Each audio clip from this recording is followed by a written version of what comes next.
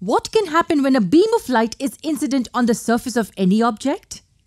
When a light beam is incident on the surface of any object, a part of the light can be reflected by the object, a part of the light can be transmitted. That is, it may pass through the object and get out from the other side, and a part of the light can also be absorbed by the object. The amount of light reflected, absorbed or transmitted depends on the material that the object is made up of. If an object is opaque, then it will absorb and/or reflect most of the light back. If it's transparent, more light will be transmitted. Can you think of examples for these two? The surface of a mirror is shiny and opaque, and most of the light rays are reflected from it. On the other hand, glass is an example of a transparent object. It will transmit most of the light. So what is refraction of light? Here's how we define it in simple words.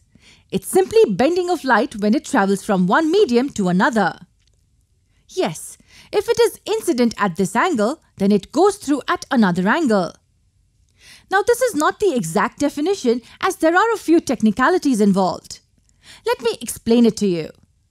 Consider a transparent object kept here, say a glass slab. Suppose light travelling through air is incident obliquely on the surface of the glass. What do I mean when I say obliquely? It means slant. It implies that the incident ray is neither parallel nor at a right angle to a specified line.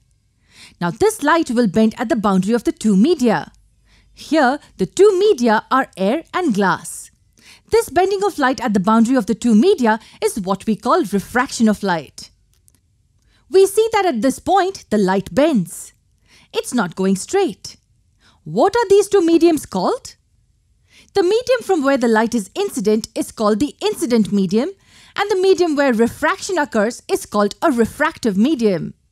Similarly here as well, the light is travelling from one medium to another medium. It's from glass to air. And here also it is incident at an angle.